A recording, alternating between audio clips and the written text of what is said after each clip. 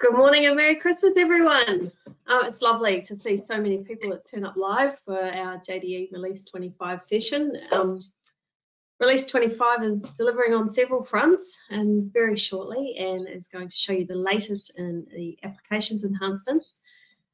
There's further streamlining of your procure to pay processes, the new delinquency fee assignment feature to help better manage finances, and upgraded tools to further improve inventory control and warehouse operations. Plus, of course, there are the digital transformation enhancements, which we will cover in our next session. Now, for those of you here who don't know Anne already, she is a very highly regarded JD Edwards specialist with more than 26 years under her belt. She won't like me saying that. She's a very highly sought after JD Edwards trainer and consultant by our customers, and she is a wonderful presenter. But we know how precious time is, so this is a deliberately short presentation, and we are recording it, and the recording will be sent out to everyone who's registered.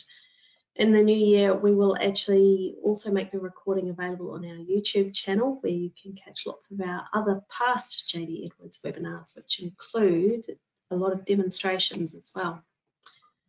Questions are welcome, and you can submit your questions using the questions tab on the GoToWebinar panel, and every question will be addressed at the end.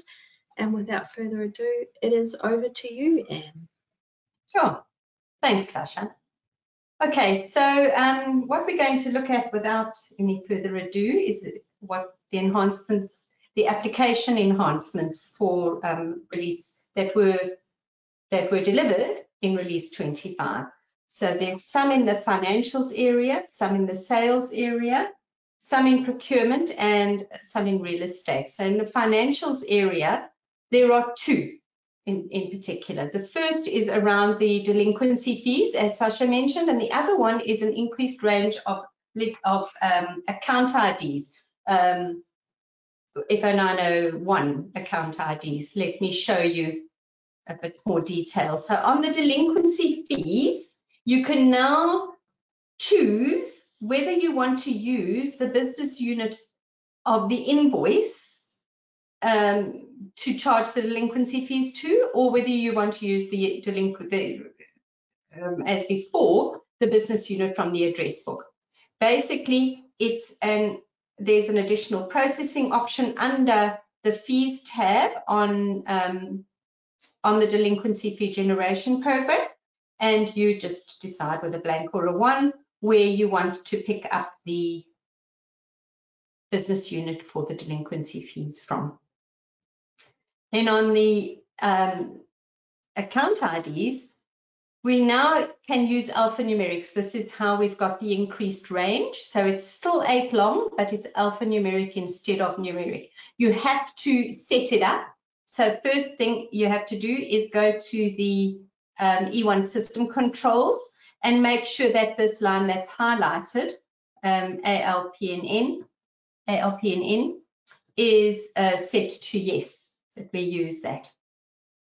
And secondly, you can go into the next numbers and set up a next number with an alpha in it, or you can just wait, and when the system gets to number 9,999,999,999, the next number it will click over to will start with A 0000001, and so on and so forth. Or you can set it up. So either way, you can use alphanumerics now. The only proviso is that the alpha has to be at the beginning. You can't have alpha stuck in the middle. Numeric, alphanumeric, can't do that.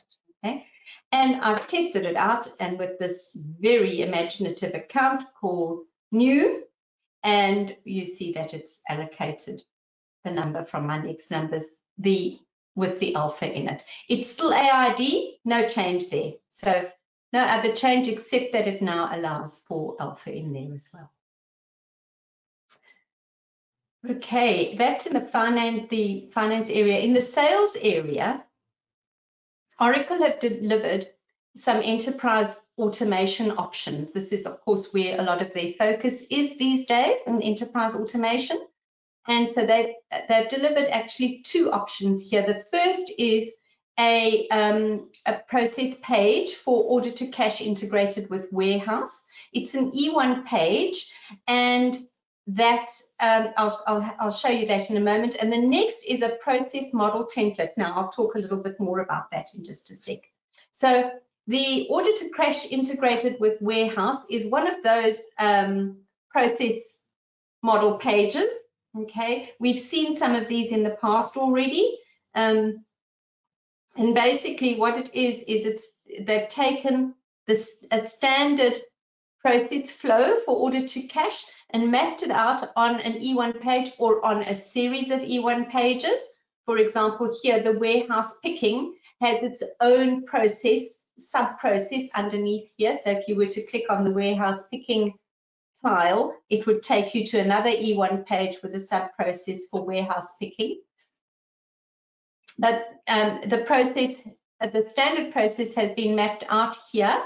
And of course, as with everything else that Oracle is delivering, you can change this, copy it, create a new one, modify it, change it to suit your own individual, your company's process or processes. You might have 3 or 4 different ones, however you see fit.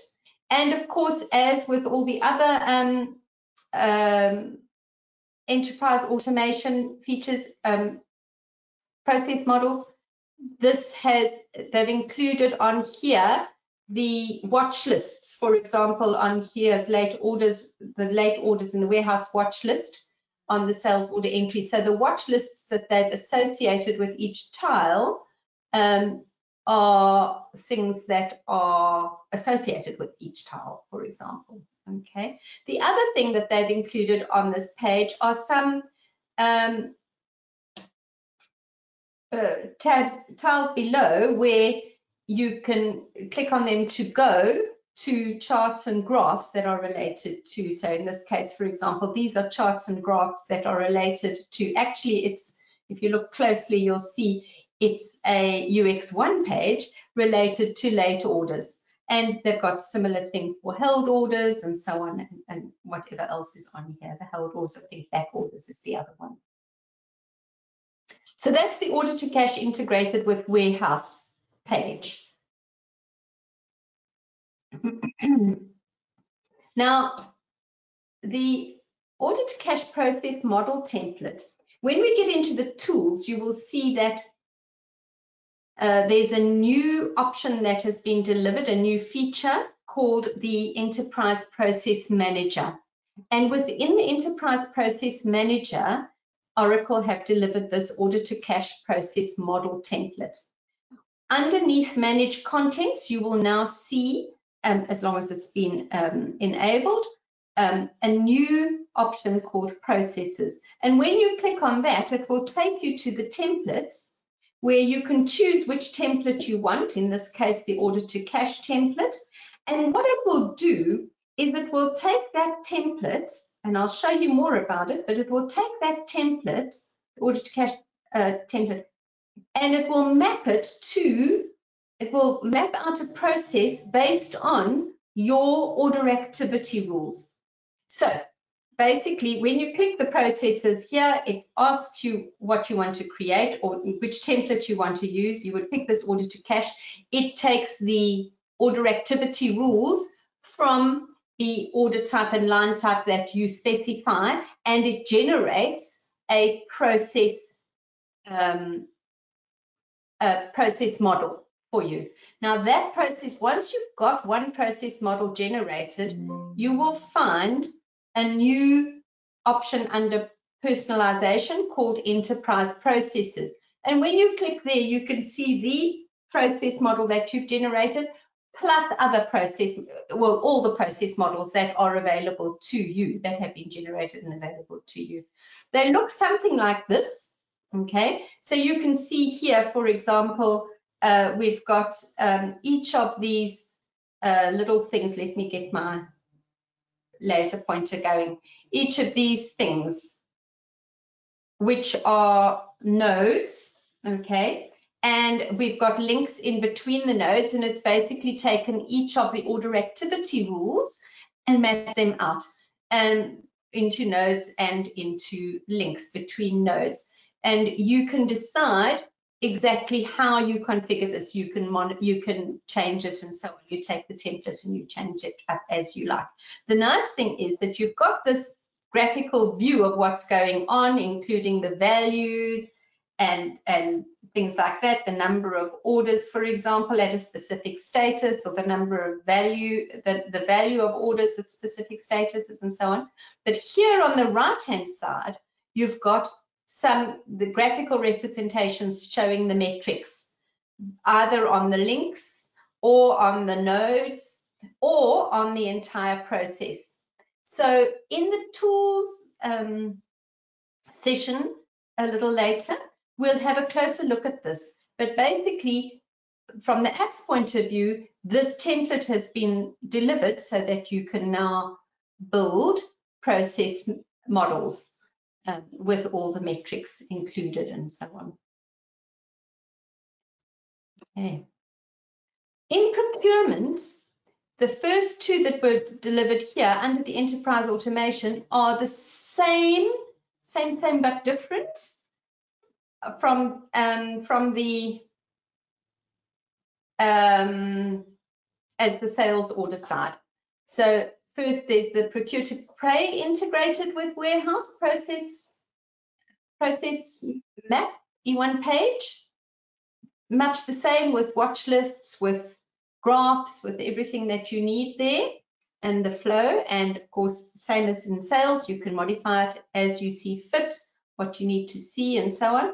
And then also we've got the procure to pay process model template that we'll be looking at a little bit more in the tools area as well. So I'm not going to take you into those. We've already spoken about them on the sales side, and these are the same things but on the procurement side. Then the other one that's been delivered under procurement, which is something that those that use VMA have been waiting for, the voucher match automation, is a two-way voucher match automation. Up until now, we've only had the ability to do voucher match automation on three-way matching from procurement. Now we've got the ability to do it on the two-way matching, so we don't have to receive those purchase orders first. That's a really nice little enhancement for those that use VMA. And then under warehouse management, Oracle have delivered various enhancements to the license plate workbench, basically usability enhancements, things like the ability to filter and search on specific dates, all sorts of little things that have enriched the functionality of the license plate workbench. And then the last one that I want to talk about today is in real estate management. It's the ability to edit information, tax information in the manual billing program. A small improvement or enhancement in manual billing that allows you to manage the tax information on manual billing a lot better than we have been able to do in the past. Okay, so those are the enhancements. There are a few others in areas that our customers don't necessarily use, like sustainability and so on. There are a few others. I encourage you to go and look at learnjde.com. Everything is there. It's all detailed. You can use, there are some Oracle by examples, there are some videos showing you this information. It's all there. Learnjde.com, it's the resource to go to find out any additional information. Of course, you can always phone us at Ndevr. Thank you, Anne. We'll just wait a minute or two for some questions, but while we do that, I'll just fill in the gap with a little spruik for our services. So, as you know, we've got the largest team of skilled JDE consultants in the Australian-New Zealand region, and we do deliver awesome support and training, and as well we also deliver some exceptional JD Edwards-based solutions that help your organisation to continually evolve. We're a full-service JDE consultancy, so we provide everything you could need for your JDE system and end users, which includes implementations and upgrades, training support and managed services, as well as cloud migrations and development and CNC services. Of course, if you need skilled resources or support over the holiday period, please just email info@ndevr.com.au to get started. Or, of course, you can also email Tom Devine and Andrew Janke directly. They're just tom.devine@ndevr.com.au or andrew.janke@ndevr.com.au. I do have one question that's come through, and the question is, apart from order to cash and procure to pay, are there any other enterprise automation models delivered? Not in release 25, but prior to release 25, there were quite a few already delivered. Like, I mean, the two that were delivered now were specifically order to cash and procure to pay with warehousing. The standard order to cash and procure to pay were delivered in earlier releases. Also, requisition to receipts, shipment to dispatch, these have already been delivered in prior releases. Yeah. Okay. But currently, it's just these two that manage the warehouse as well. Well, that is the only question I've received so far. So, righto, everyone, now's a chance to stretch your legs, grab a quick bite to eat, and we will see most of you again, plus a few extras for the next session, which will begin at 12. I'd like to thank you very much for joining us.